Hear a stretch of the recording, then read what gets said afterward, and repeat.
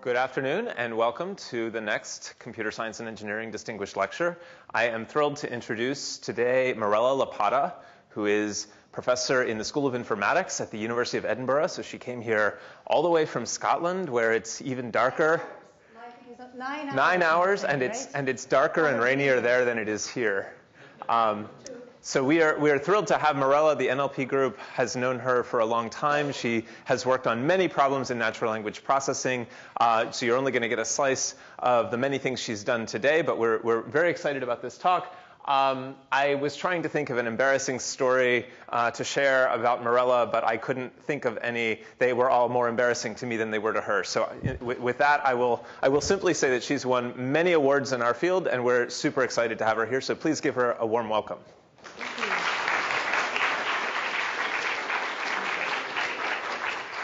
So when Noah said to me, come and give this talk, I said to him, right, but what do you want me to talk about?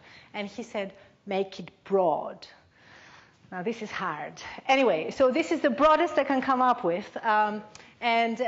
This talk is going to be about movies, which I guess everybody likes and want to watch. And in particular, the question we're trying to ask is, can we analyze the movies? And can we identify who's doing what in a movie? Can we generate a summary of a movie in different modalities, as you shall see? And these are the people involved in this project. There's my student, Philip, and the two guys at the bottom, Tim and Vittorio, are computer vision experts because I am not a computer vision person. And Rick is doing all the graph analysis, which you will see in the talk. Okay, so this talk has 4 parts, but really 3. And first of all, let me tell you a bit about movies and how they are made. So approximately 250,000 scripts or screenplays are written every year. So take a minute to think about this number. There are a lot of scripts. A lot of people want to be like the next Hollywood success. A single producer may receive 10,000 scripts per year. Okay, so a script is almost as big as a book, and they have to read these things, pages and pages and pages. On average, out of these, 250,000 scripts that are written, only 50 will make it into movies. So, and as I say here, the odds of fatally sleeping in a bath are higher than actually making your script into a movie. And you have to understand that somebody needs to read this movie. So this is, throughout the talk, I will be talking about this movie. This is our test case, The Silence of the Lambs. Can I see how many people have seen this movie? Oh, glad, I'm so happy. Okay, I gave this talk 3 months ago, and I asked how many people have seen The Silence of the Lambs. So for me, it's like a classic. It's a movie everybody must see, and there was silence. You can understand how bad it was. Okay, I'm so happy you've seen the movie. So we have these people who get the scripts, and the scripts are like in their thousands. And how do you choose? How do you choose a script to read? Well, Hollywood has thought of this, and there is these guys called readers. This is their actual job. They're getting paid to do this. And they actually read the scripts, and they are on the lookout for interesting to be movies. So, and the readers have to sift through this pile of scripts, and then they maybe talk to the producer, and the producer may talk to their superior. Now, you may think this is a hard task because they sit all day and they read, but they are facilitated so they're very structured. So not only do they get the script, but they get 2 more pieces of information called a logline and a synopsis. And I'll show you an example. A logline is something that sells the movie. So for The Silence of the Lambs, I will read it to you. To enter the mind of a killer, she must challenge the mind of a madman. Very good. No machine can ever do this. Okay, and the synopsis, and again, I'm going to read this to you because if you haven't seen the movie, at least you will get the summary. In this chilling film, so chilling, based on the novel by Thomas Harris, so this is based on a novel, we find out, a serial killer is terrorizing the Midwest. And in an effort to catch him, the FBI sends this agent, Clarice Starling, to interview a prisoner who is the psychiatrist Hannibal Lecter. So already you get the dynamics here. You have an FBI person who is going to interview Hannibal Lecter.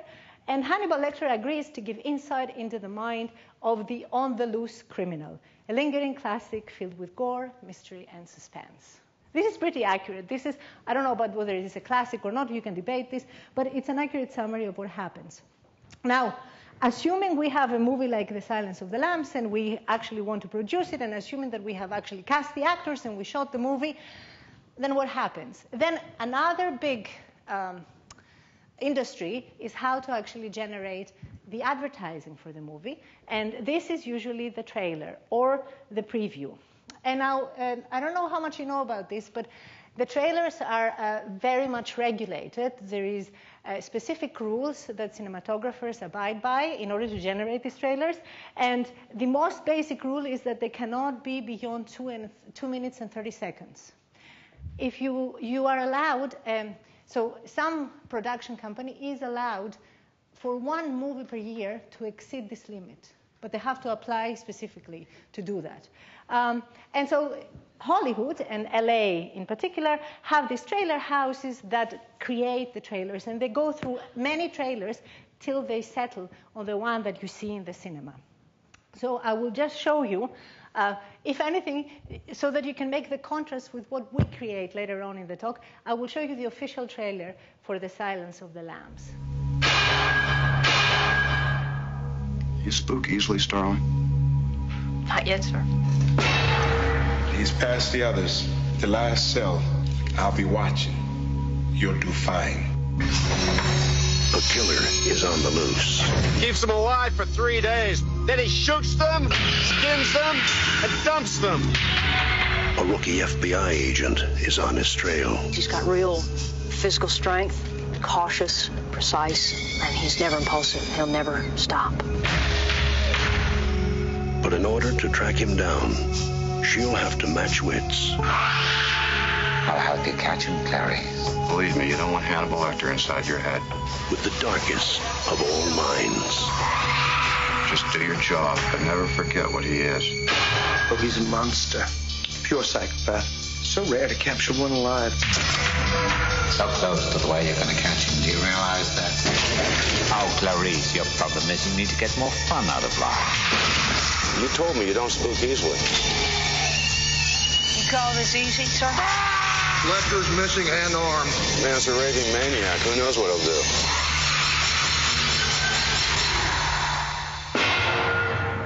Thank you, Clarice. Thank you. The rest is, the titles.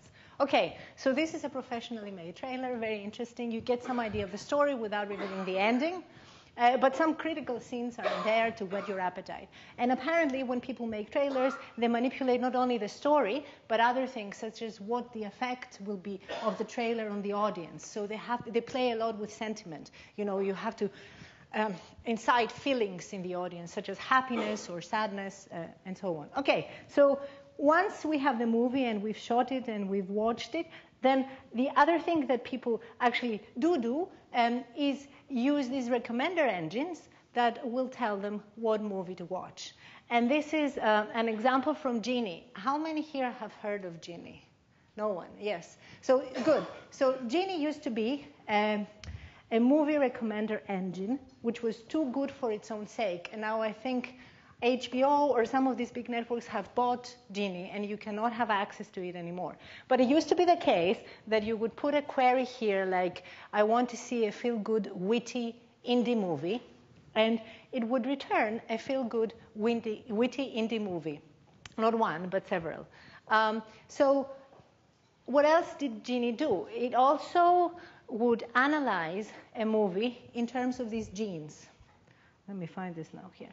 Okay, so they have this annotation where humans have sat down and actually labeled all the movies in their database with things like mood. What is the mood? What is the plot? What are the genres, the style? So you get this movie profile that tells you what the movie is about. And then they can do the movie recommendation.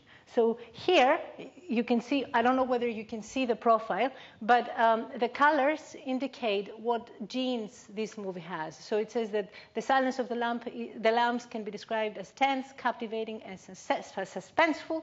The plot revolves around special agents and whatnot. And so you get some idea of what this movie is about. And in fact, more than an idea, because you can see, for example, places where it's taking place, what time. In this case, it was 199, and so on. It's based on a book. That's the, if you like, the story of a movie from conception to actual production. Where do we fit in? And what do we want to do?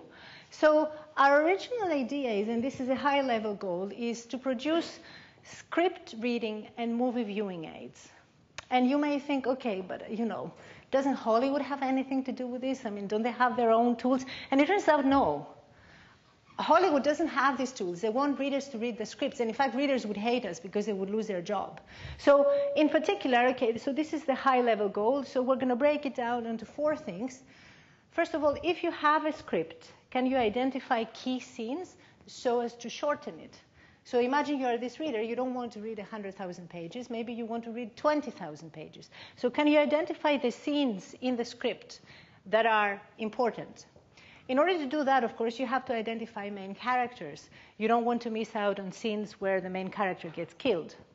Then the next step is, okay, we've actually created the movie. Can we generate a trailer? And finally, can we produce a summary of sorts that describes the content of the movie? And I guess more seriously, the idea is to see if the task is feasible at all from an NLP and computer vision perspective, because you need to use both, in particular when you generate the trailers. So I've worked in NLP all my life, and you may hear that this is a mature technology and whatever. The question is, does it actually work when you want to do a task like this? And the same for computer vision. Okay, so before I talk about our approach, I'll mention some related work on this area. Although there is no directly related work, there is some interesting work where people have analyzed literary text. And movies are considered literature. So there is a lot of work trying to identify characters and networks of characters in books, their emotional trajectories, whether they're happy, then sad, then angry, enemies and allies in literature, villains and heroes. There is some interesting work where they work on film scripts and they try to automate the Bechdel test. How many people have heard of the Bechdel test? Oh, good. So for those of you who don't know it, it's a way of quantifying how sexist a movie is. So can you find a movie where you get 2 women who talk about something else than a man? So most movies score very poorly. Well, half of the movies actually score badly on the Bechdel test. So the women talk about a man 50% of the time. So they try to automate this using the screenplay. There is also a lot of work on computer vision where they're trying to do summarization. And you understand why people in computer vision are interested in this, because we all have our cameras, we go out, we film our holidays, and maybe you don't want to see like an hour of footage of the beach. You want to condense this. Now, most techniques, it turns out, use visual information, and in particular, there is this notion of egocentric video summarization, where you have a camera on your head, and you go about your daily business, and the camera records what you're doing, and then you want to produce a summary of this. Well, what is interesting, though, is that none of this work actually goes and looks at some of it does not directly do movies, but even the work that tries to generate trailers, they don't look at the script in any way. They just try to do it on the visual perspective, which makes the problem harder than it should be, because the text is there. It preceded the movie, actually. Okay, so in order to do this, we had to create a data set, and I will talk about this for 1 minute, and it underlies all the later work. So we created a corpus which has 1,200 scripts. We downloaded them online. If you want to read scripts, they're all over the place on the web. And there were 4 basic categories: drama, thriller, comedy, and action. And the reason why we picked those is they're the most frequent ones. These are the most frequent movies that people will watch if you quantify this on IMDb, for example. So we took these scripts, we paired them with their corresponding movies and closed caption. And yes, we had to buy 1,200 DVDs in order to get the movies and in order to get the captions.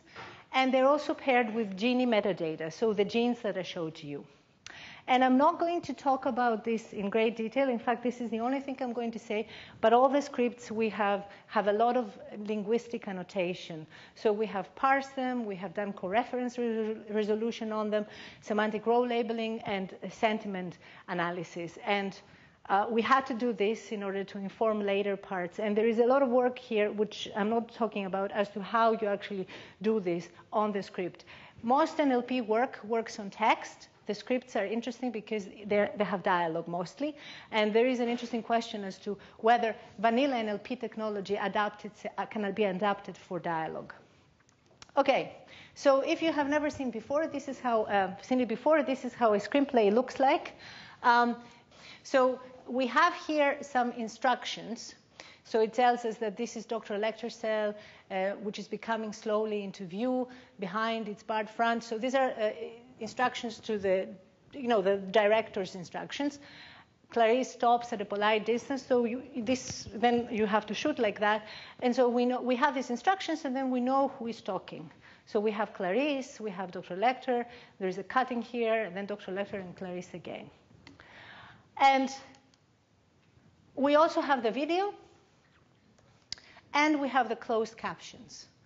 And now we can align the closed captions here with the turns in the dialogue, with whoever is speaking. And if we do this alignment, we know exactly the time information shown here, so when people speak in the movie.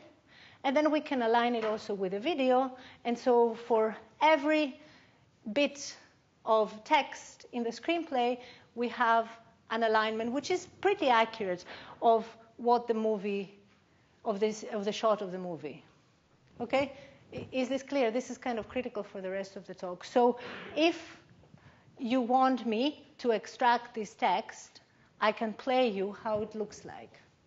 Okay? And I can also grab. So if I want to grab particular persons, I can also show you where the particular persons are speaking in the movie. Okay? Right. So the first thing we want to do is extract important scenes.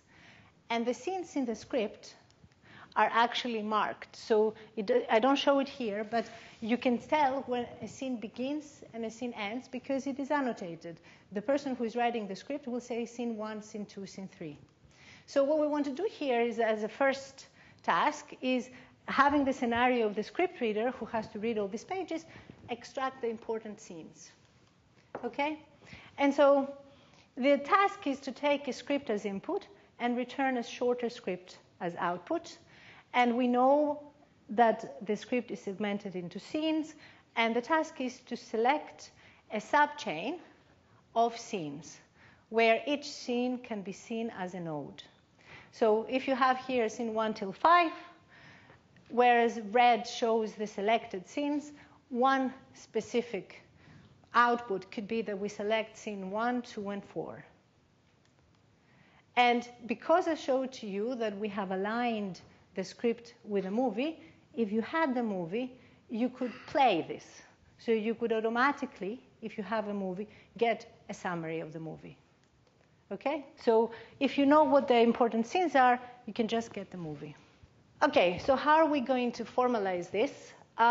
We have a screenplay which consists of scenes and characters. Okay, characters are the important characters in the movie.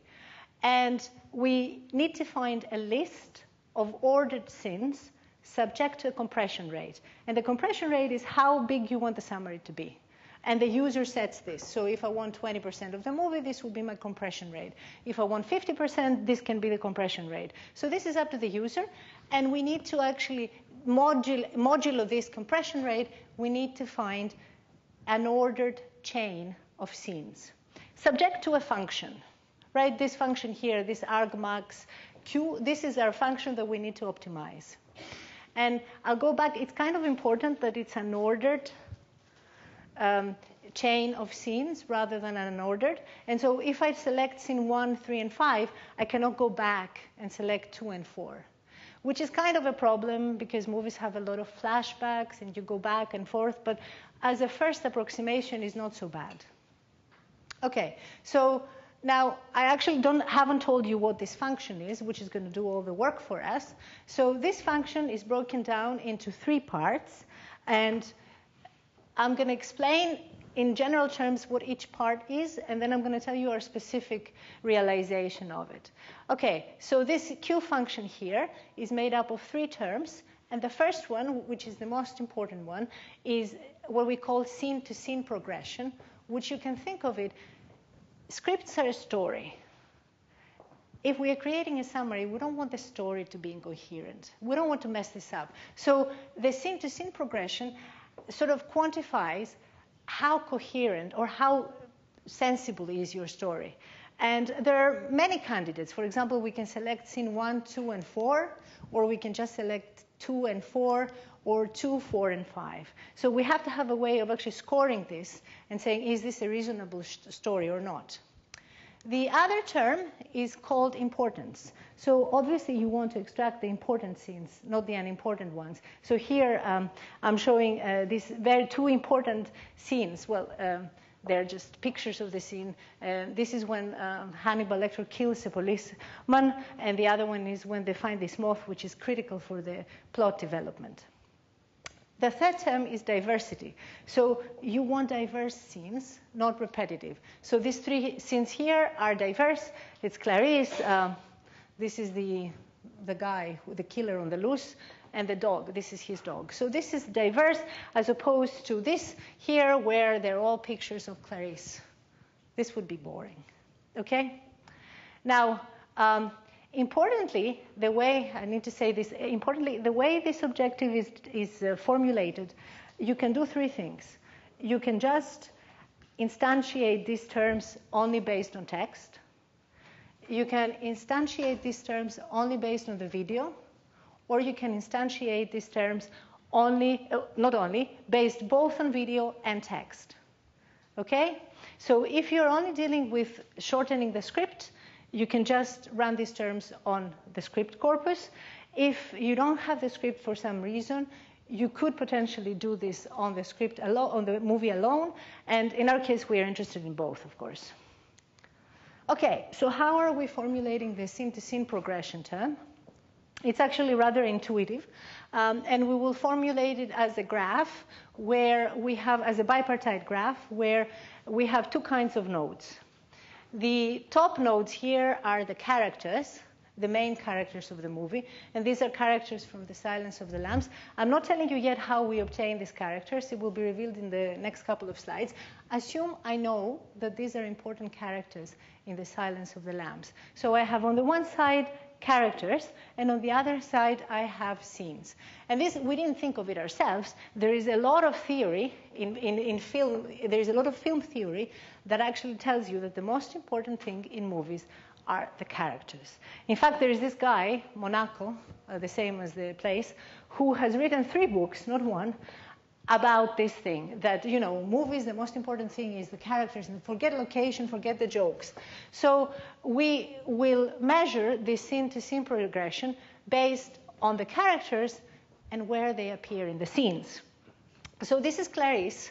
By seeing that, without me telling you anything, you can probably figure out that she's pretty important and that she's in every scene. So if I get rid of some scenes where Clarice is, it's not a big deal, right? Now, what about Hannibal?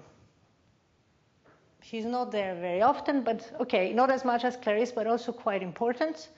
Buffalo, 2 scenes. And Chilton is like the psychiatrist in another 2 scenes. So what the term on the top says is that I want to find out how I'm going to go from one scene to the next. And in this bipartite graph, if I take a random walk from one scene to the next, how likely is it that I'm going to end up in the same scene? If it's likely to end up in the same scene, then I don't need the scene. I can get rid of it. And so the idea is we are measuring how important is a character on its own and with relation to the specific scene the characters appear. How can we do that? We know by definition from the script who are the characters and where they are appearing. You saw I showed it to you. We know where the characters are. Okay, so now in order to identify the characters, there is an important problem here, which is I need to find out a tool, I need to make a tool that tells me, given a movie, given a script, these are the main characters. Okay? So where am I going to find the data that tells me what the main characters are? We didn't have this data. It turns out you can do this by actually taking labels from the Wikipedia cast section. So if your movie is discussed in Wikipedia, it usually tells you who the main characters are. And so now using these Wikipedia labels, we can train a classifier where you come up with whatever features you like that tells you whether this character is main or not in the movie. And here there are three types of features. There's graph-based features, scene-based features, and linguistic features. And I'm going to show you examples of each. So we take these features, we put them in the classifier. In this case, it was a perceptron, but you can use whatever classifier you like, which will tell you that these guys here, Hannibal Lecter, Buffalo Bill, and Clarice, are main characters. Now, the Silence of the Lambs is actually quite interesting. There is 60 characters altogether, and it's a very big script. And the movie is like 2.5 hours. Yes. So this is an example of the graph we create. It's a network of characters. And these are the characters in the movie. The thicker edges here denote co-occurrence of characters and interactions among them. And given this big graph, then you can create several features based on the connectivity of the graph that inform the classifier. The other thing we do is we can actually identify the sentiment of specific characters, the sentiment of specific interactions, of specific utterances, and the sentiment of entire scenes. Here, this is the sentiment between Clarice and Dr. Lecter, and you can see that, Dr. Lecter and Clarice, you can see that Dr. Lecter likes Clarice more than Clarice likes Dr. Lecter, which is mutual. And you can see here the sentiment values of the different utterances. And then finally, as part of our linguistic features, we actually extract attributes for these characters. And this is actual output of the system. I haven't handpicked it. So it says that Dr. Lecter is a serial killer, a monster, a psychiatrist, imprisoned, cannibal, psychopath. Clarice is young. It's not so good with Clarice, actually. She's young, an FBI trainee, pretty, ambitious, brave, moody. And this is all discussed in the script. Buffalo Bill, who is the serial killer, is William Rubin. It turns out that he has two names. William Rubin is his given name, but everybody talks about him as Buffalo Bill. He's naughty, Gum. He also has this Gum name because he's a transsexual and he goes by Gum. Anyway, so it picks up all this from the script, and we use these as features to identify the characters. Okay, so far I talked about, identifying the characters on text. So if you have the script, how do you identify the characters? But I said to you that we also want to use the video. So the question is, how do you identify the characters in video? And it's quite simple and has been around for a long time. So this is not the Silence of the Lambs, it's Buffy the Vampire Slayer. But you see that we can identify the faces in the video. Okay, so we identify the faces here. And we also track so as to get rid of many faces. So we see if it's the same face in all of these shots. And so this is the time, right? And then once we have identified all the faces in the movie, then we can simply cluster them. And I'll explain how this works. So we extract the faces and we cluster them. And the assumption is that the face clusters correspond to characters. And that the largest clusters are the main characters, because that means that this person is in the movie a lot, which kind of makes sense. If you're not, sometimes a main character is someone who appears like in some scene and disappears, but this is the exception. Usually, the way Hollywood works, actors have to be given face time, and that's why this works. In fact, it's in their contract, like actor XYZ will appear 70 minutes or so. And this is, you have to do this. Also in the trailer, they have contracts that say how many seconds the main character will appear. Okay, so is that clear? So if you don't have the text, you just identify the faces, you cluster the faces. Hopefully the faces are going to be coherent, but there is some interesting work in computer vision. These guys here, Wu et al., they have developed an algorithm which we use that is specific for clustering faces and works very well. Okay, and this is what you get if you just do what I said with the video without any script in the silence of the lambs, and you see it identifies here that you have these two important characters and others connected to them.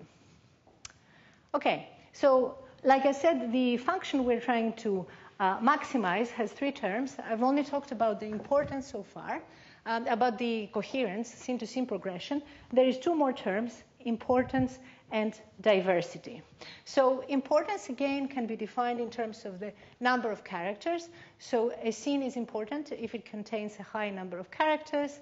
And in video, you can do other more interesting things, such as, is the scene long or short? Does it have a large or small number of shots? Does it have too many or too few objects? And as for diversity, it's actually the opposite. Diverse scenes do not have many characters in common. You can also measure how well they overlap in terms of the sentiment. So a scene with a positive sentiment followed by a scene with a negative sentiment are diverse. 2 or 3 sentences that consecutive have the same sentiment aren't. And in video, again, you can look at the number of objects being different, at the number of shots, at the runtime of a scene, which is actually, I'm not sure if you need to be looking at short or long, but usually longer scenes are less important than shorter ones. Okay, so I'll talk now. So this is the main framework.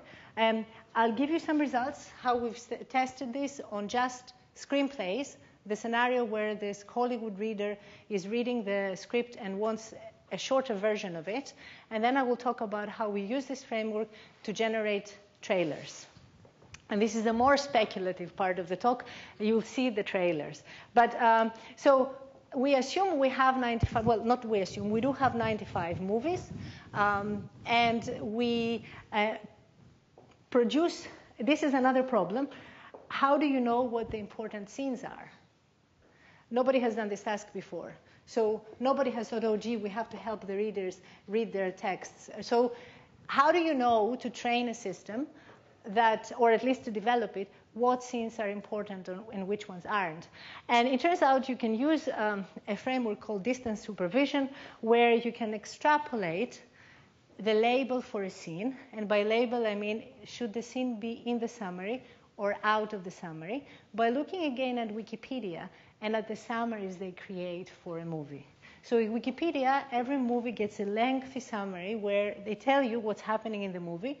If we can align the sentences in the summary with our scenes, then we will assume that the scene is important and should be in the summary.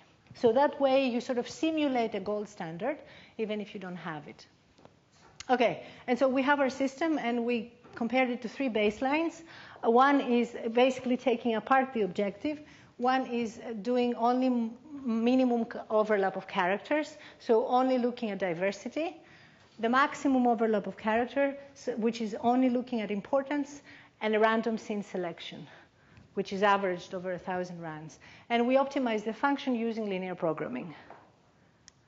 Okay, so these are the movies on which we actually tested this with humans. Has anybody seen any of these movies? Which one have you seen? Nightmare, okay. So we pick these movies, so they're all terrible, actually. I can, do not see this one. I insist, I had to read all the scripts. Little Athens, nothing happens. It's horrendous. It's like these teenagers talking and talking and talking. I don't understand. Okay, Living in Oblivion, there is a reason why I'm going over these movies. Living in Oblivion is really cool. It's perhaps the nicest. It's a dream sequence within a dream sequence. This is some guy falling in love with this girl. This is I guess, oh God, 187. This is a school teacher, and some thugs go after him This is terrible, the anniversary party, awful, do not watch this. Again, there's this couple, and in the end they split up through this anniversary party. And so this is very good. So the reason why I'm going through this is to show that these are very different movies. They have different structure, they're not all linear, and they're about different topics. But our system is agnostic to what the movie is like. It's a general purpose system. So we first had to pre-test this to make sure that people haven't actually seen them. And then the way we evaluated is we asked people questions. And the hypothesis is that the more questions the system can answer, the better it is at summarizing the script as a whole. So these are examples of questions that we ask the human. So the human sits there, they read the script, our script summary. And in fact, I thought people cannot do this, but we got these comments where they said, oh, this is a fun task. Do you have more scripts for me to read? And I go like, you guys are nuts. Anyway, so they read the script, and then they try to answer these questions, which makes sure to test the content of the movie. So the hypothesis is the more the system is good if the produced summary is such that a person can answer these questions. So in addition to these content questions, we ask them also to summarize the plot of the movie. What is this movie? What is the movie about? And we asked an additional question, which is, what are the main characters? Because we wanted to see how we're doing. And here are the results. So green is us, called sin sum, and the rest is the baselines. And here is how well we answer all the questions, just the 5 content questions, just the plot question, and just the character question. And as you can see, the system is doing better than the baselines by far, like maybe 5% on the all questions. It's also doing well on the content questions and on the plot question, which is good. The plot is good because you don't want to mess up with the plot. And then finally, the characters are not so great. After all the effort we put into this, you see that the characters are better with just the baseline of the minimum overlap. And there is a reason about this, because usually the way we train the system, Wikipedia turns to place a lot of emphasis on unique occurrences. And we didn't take this into account. Anyway, but we thought this is encouraging. So let me now move on to the trailer and profile generation part of the talk. OK, so how can we generate a trailer? So the input here is a video, which is segmented into scenes and subshots. And we have done this before. We know the scenes and we know the subshots via the alignment I showed to you earlier. So our goal is to output a movie trailer. And I should have written here, subject to a compression rate. And the compression rate in this case is the number of minutes that Hollywood wants the trailers to be. So it cannot be more than 2 minutes and 30 seconds. So we can select first a subchain of scenes. So we will go and run the algorithm and select the scenes using both textual and visual information. And then for each scene, we will select another subchain of shots. Remember, every scene is segmented into shots. And then we can construct a trailer T by stitching together the selected shots. Now, this is all very good here. It's actually quite simple and straightforward. I will show you the system output on the silence of the lambs. And bear in mind, we're still developing this. So there are some obvious things you'll see after you see the trailer that we need to do. OK.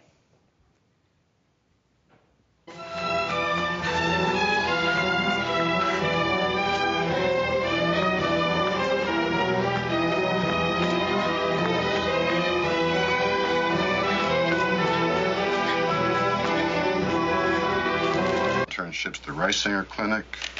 It says here, when you graduate, you want to come to work for me in behavioral science. Yes. I'm still in training at the academy. Jack Crawford sent a trainee to me. Yes, I'm a student. I'm here to learn from you. Maybe you can decide for yourself whether or not I'm qualified enough to do that. That is rather slippery of you, Agent Starling. Sit, please.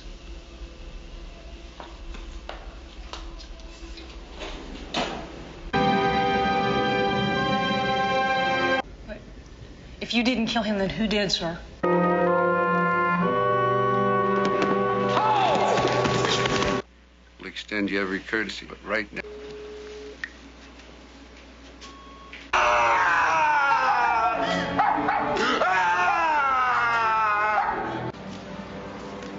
This is how he can kill the guard.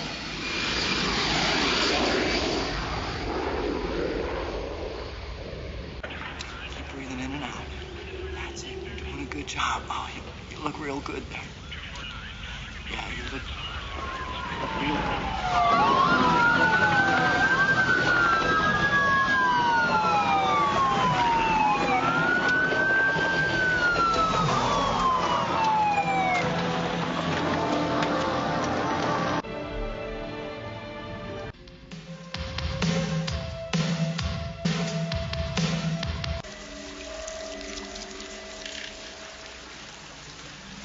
It's the moth.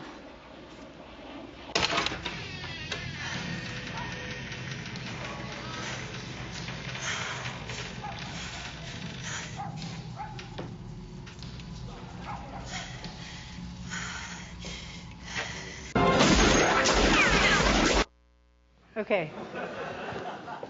So, thank you, too kind. Okay.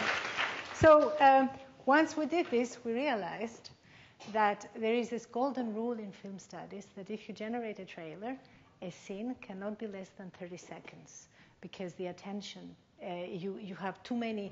A person, in order to get the story, has to fixate on the video for 30 minutes of the same scene. And this is a constraint that we don't have. And you can see that it switches from one scene to the next really fast. Now, we also take the music from the movie. A professional trailer would not have this. It would have a voiceover and specific music for the trailer. Okay?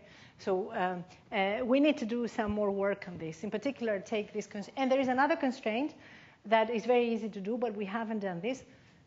Never show the end. In fact, there is some work on multimedia analysis, and they cut the movie. The last 10 minutes, they cut it, they take it away, and then they generate the trailer. So we didn't do this because we wanted to see what would it do.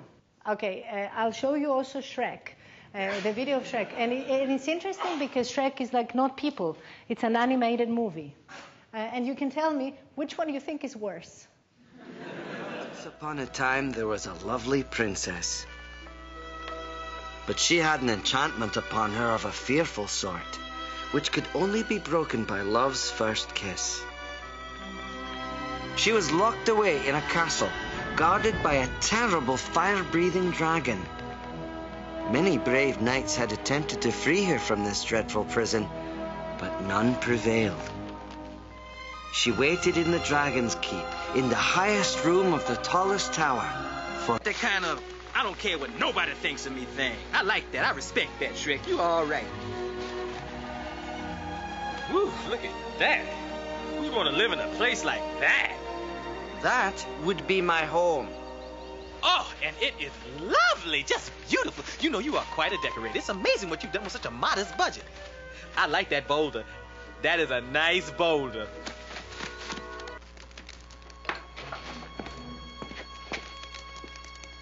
And caught in the rain. Yours for the rescue. That must be Lord Farquaad's castle. Uh-huh, that's the place. Wow. Let's do that again. No.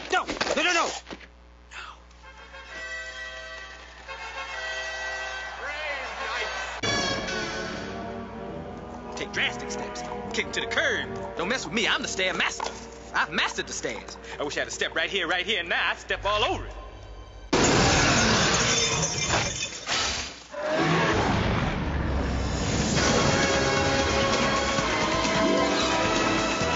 Blue flower, red thorns, blue flower, red thorns, blue flower, red thorns. This would be so much easier if I wasn't colorblind. Blue flower, red thorns, blue flower, red thorns. Ow! Hold on, Shrek, I'm coming!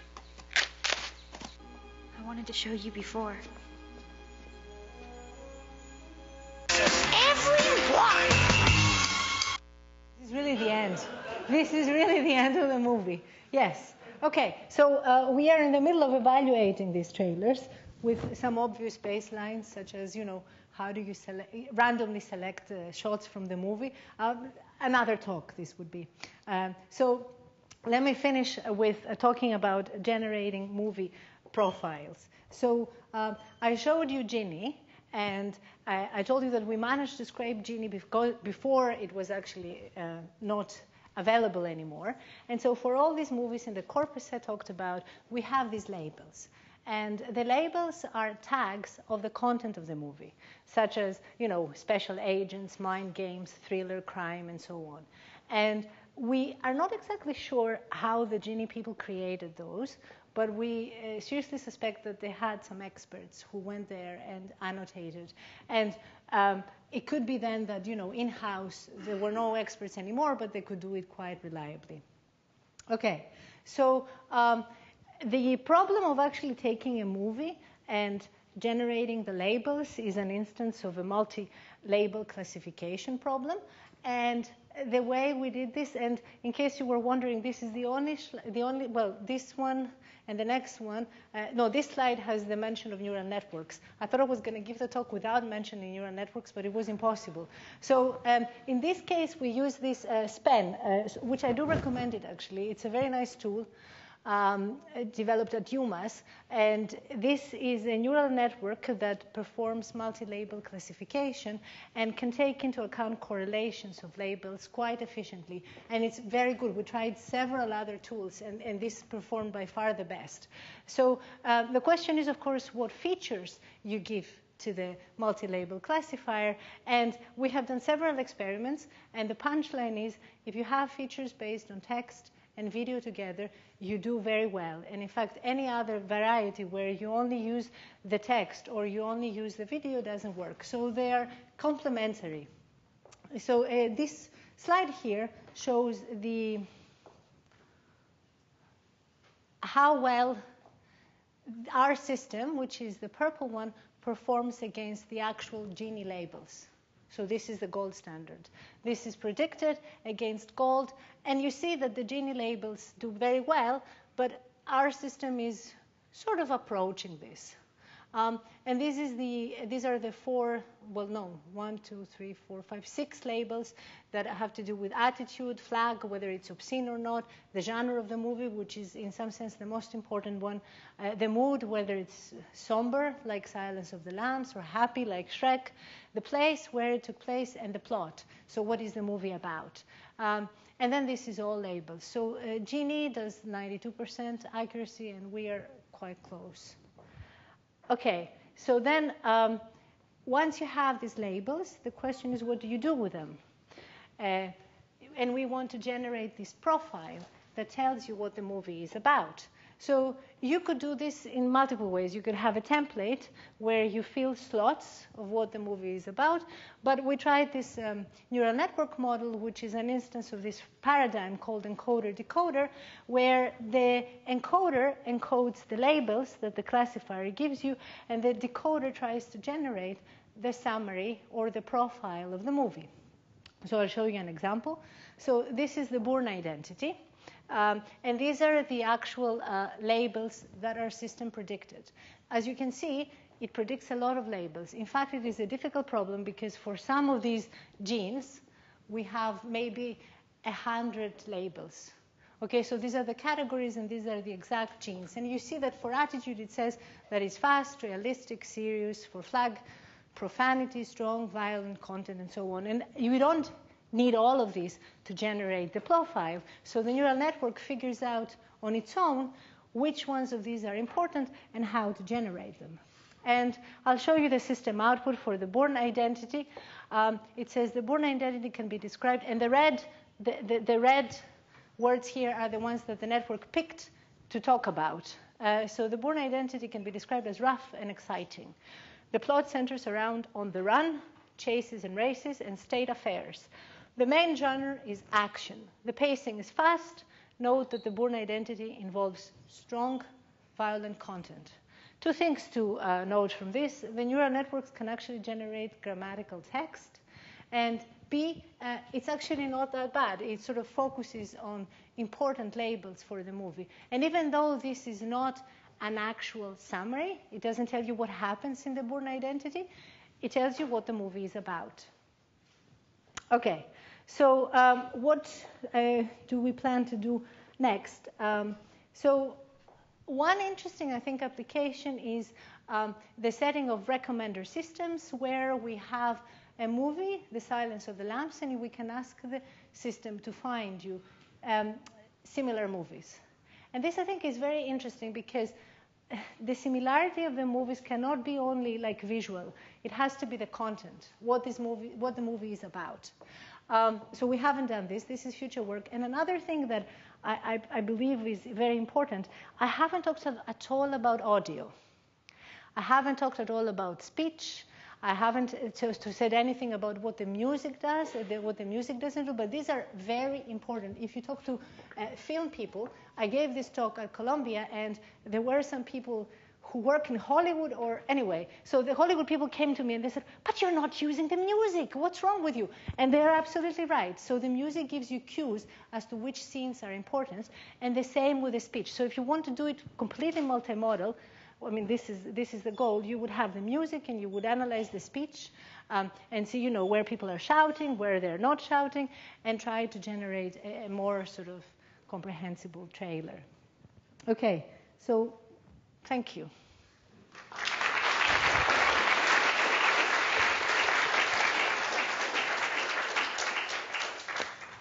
We have time for questions. Yes. So something that somebody in Hollywood does, directors as far as I know, is take a full movie and then slightly shorten it. And that seems somewhat similar to creating a trailer, just from the other end. But in practice, do you think you'll have to tune a lot of knobs, or do you just flip a few bits somewhere? Yeah, it's a very good question. So it depends a bit. If it is like I have like this long movie and I want to make it shorter, then I don't actually need to tune a lot of knobs. I can just give different system output with different parameters, such as the compression, or I only need diversity, or I want importance, or whatever. If I need to generate a trailer, I think it's naive to think that this trailer will actually be good enough. And to give you an example, I don't know whether you've seen this movie Morgan. It's about AI, and the people who distributed Morgan went to IBM. And they said to IBM, can you please produce a trailer automatically for the movie Morgan, which is about this AI agents and whatever, killing each other. And so what they did in IBM, they said, sure.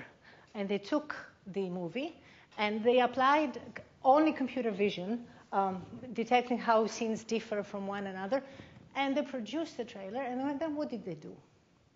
They kind of cheated. They manually selected the shots to actually show, because it's not good enough. So I think if one is very serious about the trailers, it needs a lot of tuning. If we just need to shorten and give candidates to the developer to see and explore different things, I think we're almost there. Can you use real trailers to do supervised learning? Yes, we are in the process of doing this, but there is a very big problem there. There is very many negative labels and very few positive ones. So if you do it on the shot level, so you segment the movie into shots, you get like 1,000 shots per movie, where 20 are positive and the other ones are negative. And you need to do a lot of tricks to deal with the label imbalance problem. But this is absolutely right. And I mean, I think this is a direction we should explore. Yes. Yeah. This may be a little silly, but you were talking about the voiceovers. There's always that guy who goes, in a world where, something like that. How hard is it to generate those kind of summaries? And it's different than what you're doing here, because it's really trying to be a teaser, and so it's maybe more copywriting, or advertising writing. This is not silly at all, actually. This is a very good point. So we haven't actually tried to do this, but I do not think it would be that difficult. You could even collect synopsis. So every movie has a synopsis. You can find it publicly available.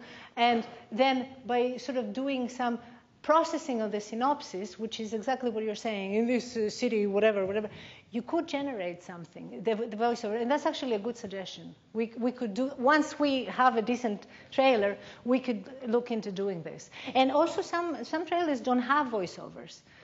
They just have music. But I think the music is very important. And we're not doing anything. We're just cutting scenes with their own music, which, yeah. Yes? Have you thought about generating audio description for movies to make them accessible to blind users? That's what I consider to be a real problem. That is really interesting. Okay, so No, but I don't think it would be so unfeasible. There is some work. I mean, it depends a bit. Okay, so for the entire movie, I think it would be difficult. For a short trailer or for a summary version, it would be maybe doable. The bottleneck there would be the computer vision, which I don't think is robust enough to deploy it. I mean, identifying the objects, and I didn't talk about this here, but we have something that does not label the objects, that tells you, is this an object or not? In order to generate the descriptions, you would have to at least identify some labels. The characters would be easy. So you can say here you have Clarice and Dr. Sterling talking to each other. That would be okay. But saying you pick up this object and you do some action with it, I think that would be difficult. It seems you could use the script, because the script has a description of what's happening, and you could... Yes, you could use the script, but you could... Then, okay, so for the summary, you need to get rid also of the directions, that the director's things. But maybe that wouldn't be so hard. Yeah, that wouldn't be. And then we have some speech that actually generates a description. Yeah. Any other questions? Yes. So I love that you were very explicit about the kind of theoretical assumption coming from the humanities that the only thing that's important is the characters. That's what they say. And I mean, I'm glad that your model actually models characters, because the current tendency in these kinds of things would be to just throw it all into an LSTM, and characters are what they are in the embedded space, and they get completely lost. I wonder if you think that you could get more if you had more explicit representations of other things that might matter in movies, like plots and storylines and character development and how characters change over time, or abstractions over characters. Yeah, like if you talk to people in the humanities who study this kind of stuff, they're going to have a language for talking about more than just the characters. So I think this is interesting, and I think this is the direction we should definitely go into. The problem is, you need some collaborators that know about what it is that you are looking to find in the movies. And the NLP angle, you could potentially do it. And I think you need to identify, the trajectory, because there's a lot of work also on the development of characters over time and the changes, and this would definitely give you better stories. I'm not sure about the trailers, because they're trying to be obfuscated. They don't actually want you to understand, because if you understand that the movie's crap, you're not going to go. And you're taping me now saying crap. Anyway, okay. Any other questions? Yes? This is much less of a high-level question, but I'm curious. So some directors are known for deviating heavily from the screenplay that they're given. Has this been a problem in practice? Excellent question. Excellent. Okay, so this happens. And there are, for the Silence of the Lamb, there is 2 scripts, actually. The official version, and then there is a second script, and also there are some changes. So this happens more often than you would like it to be the case, but because we're in the case where we're using the video as well, it doesn't really matter that much, because this is some more information that you get from the video. In the case of the scripts, it is added noise. So yes, it does matter, and you're not going to be perfect, but we have to deal with it. Yes? It seems like a lot of trailers also try to optimize for some sort of tone, perhaps, and they want to convey the tone of the movie. There's even cases where people made their own trailers to work against the tone of the movie, so they get a comedic trailer from a horror movie. Yes, so the tone of the movie is a very good point, and in fact there is a whole book about how the tone of the movie should be. We thought about it, but it's not completely clear to us how to actually formalize the tone. I mean, we could perhaps look at visual sentiment of the movie. So there is some work on, this scene is positive sentiment and negative sentiment. We could look into music, but we don't know enough about, I would want a classification of different tones, and I don't have this. If I had this, maybe we could start looking at actually making it something concrete. But it's a good point. It's a good point. And humans, of course, can tell you what the tone is. It's just that the machine is not a human. Yes? It's providing some of those tone keywords to the movie, right? Yes, this is a good point. These things here give you sort of what the movie is about. But to convey this in the tone of the thriller, so I showed you in the tone of the trailer, I showed you the trailer of the Silence of the Lamb. how would you describe the tone? So somebody said to me, it's very dark. So, the thing picks up on dark scenes. So you could talk about the tone in these terms, but actually conveying it in a way that an audience, if you're a tester audience for Hollywood, that would be a bit more difficult. Somehow, though, it had to identify scenes as having like strong violent content, right? Yes. You couldn't say these are the scenes that we want to use because they match that? Yes. We could do that. And another thing, since you're bringing this up, the other thing that we could do is have user-based trailers. So a user could say, I want only the violent scenes. Okay, but bear in mind, this is done on the entire movie. Now we would have to go and annotate we would have to tag individual scenes, and then it gets more complicated because we don't have labels. But yes, or you could say, I want all scenes with Clarice Starling having a positive sentiment. Okay, it's like the future. Okay, we should probably stop now, and Mirella will be joining us in the atrium for refreshments starting now. Refreshments? So, yeah. Okay. We'll see you upstairs. Thanks again.